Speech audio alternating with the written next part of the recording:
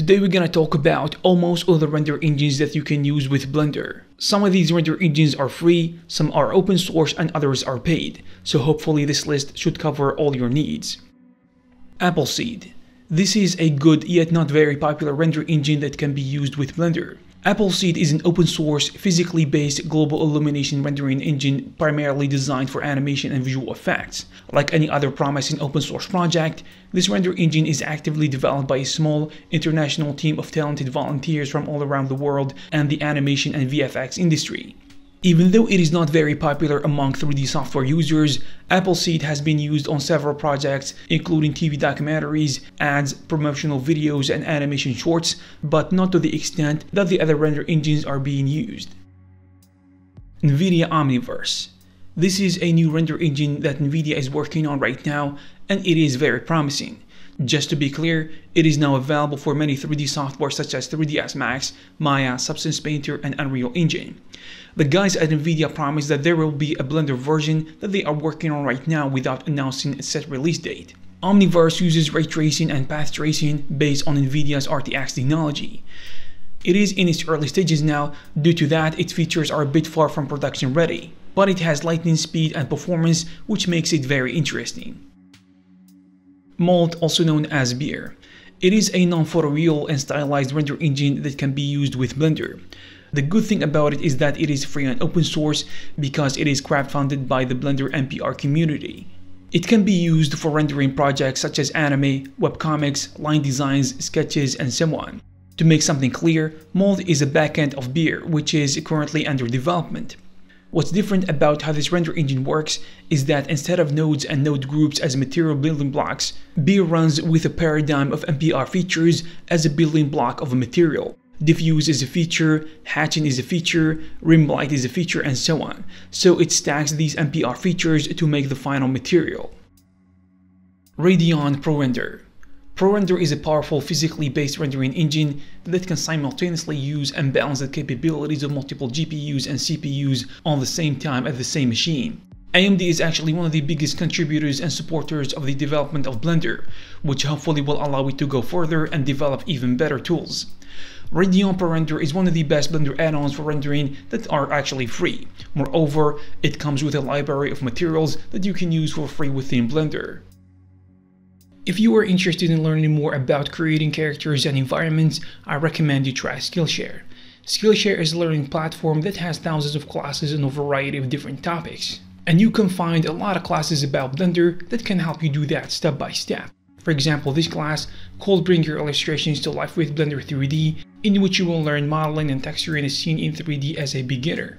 First, you will illustrate your scene with ease of modeling in mind.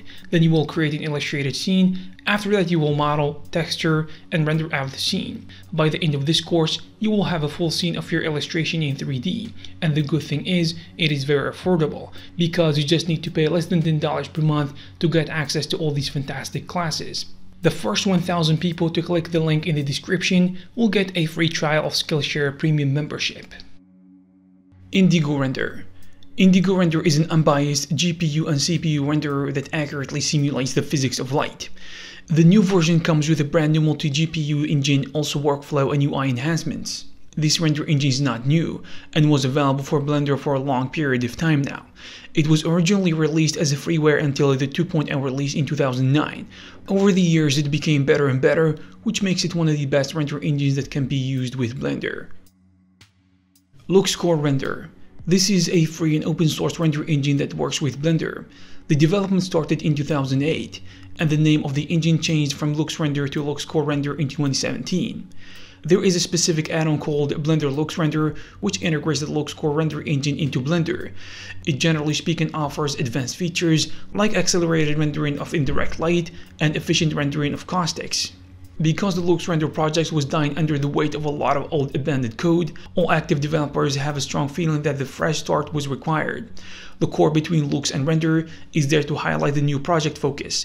In addition to that, it is one of the best Blender add-ons for rendering that is actually free. Renderman. Pixar Renderman is a very strong and efficient render engine produced by Pixar Animation Studios. They use it to render their in-house 3D animated movie productions, and it is also available as a commercial product licensed to third parties. As for those who don't want to use it commercially, it is completely free. This tool gives artists access to Pixar's tools for lighting and look development. I mean real tools that have already created amazingly sophisticated and complex imagery for feature film. In the same vein, it ended up earning a spot on the list of the best render engines for Blender. On the other hand, the community consider it one of the best Blender add-ons for lighting as well. That is to say, it merges both of the concepts in such a harmonious way. Renderman standard was first presented in 1993 SIGGRAPH, developed with input from 19 companies. Hollywood has been using it to create digital visual effects for blockbuster movies such as Beauty and the Beast, Aladdin, The Lion of the King, Terminator 2, and so on. And the render engine has received many academic and technical awards. Redshift. Redshift rendering technologies was founded in early 2012 with the goal of developing a production quality, GPU accelerated render engine with support for biased global illumination techniques. It is available for most industry standard 3D software, and it is now available for Blender users as well. This render engine is a rising star when it comes to being industry standard in animation and VFX work because it is powerful and can do a ton of good things. Octane Render. Octane Render is an unbiased render engine with real-time capabilities. It was created by the New Zealand-based company Refractive Software, which was later acquired by Otoy in 2012. This render engine is now available for Blender users and can achieve faster results than Blender's native render engines such as Cycles, which is a good thing if you want better performance and better results. Octane Render was the first commercially available unbiased ray tracer that fully utilized the GPU, giving it a significant speed advantage by allowing users to easily modify scenes in real time. But most importantly, it allowed it to make it to the list of the best rendering add-ons for Blender. Vray. Vray can be easily on top of Blender add-ons for rendering in all industries, and one of those that have been around for a long period of time, because Kai's group, the developers, constantly develop it and enhance it over the years. At the beginning, it used to be harder to adjust the settings to prepare scenes. However, now it is becoming easier, and it is able to create better quality renders in a shorter period of time. They had to do this to keep with the other render engines that can generate amazing quality with little to no configuration. Now we're gonna talk about the render engines that actually come with Blender. Cycles. Cycles is a path tracing render engine launched under the Blender Foundation in 2011. It was a new render engine that was added alongside the Blender internal. Cycles is pretty well known for being one of the easiest rendering software to learn when it comes to Blender. It offers some great tools for different purposes, and it is especially good for animation. So I think it is worth it to get through the initial learning phase. And since it comes with Blender, I think it is gonna be a great start. Also recently, the Blender development team announced Cycles X, which aims to refresh the architecture, increase its performance, improve performance on modern CPU and GPUs, and prepare it for the next 10 years basically. This is the case because they want to improve it completely, rather than try to find quick fixes here and there. Blender's Eevee.